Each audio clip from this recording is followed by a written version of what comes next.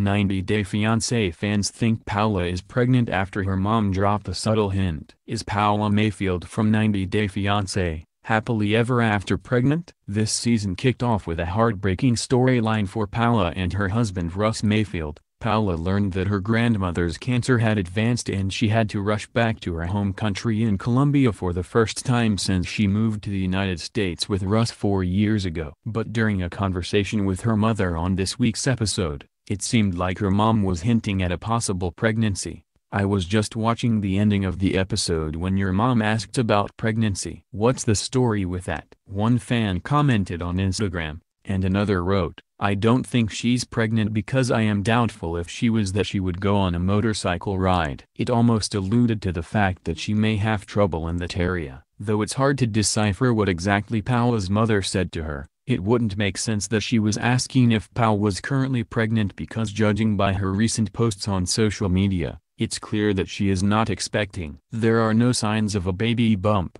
and since the show was filmed months in advance, Paola would already be visibly pregnant if she had been in the early stages of pregnancy during filming.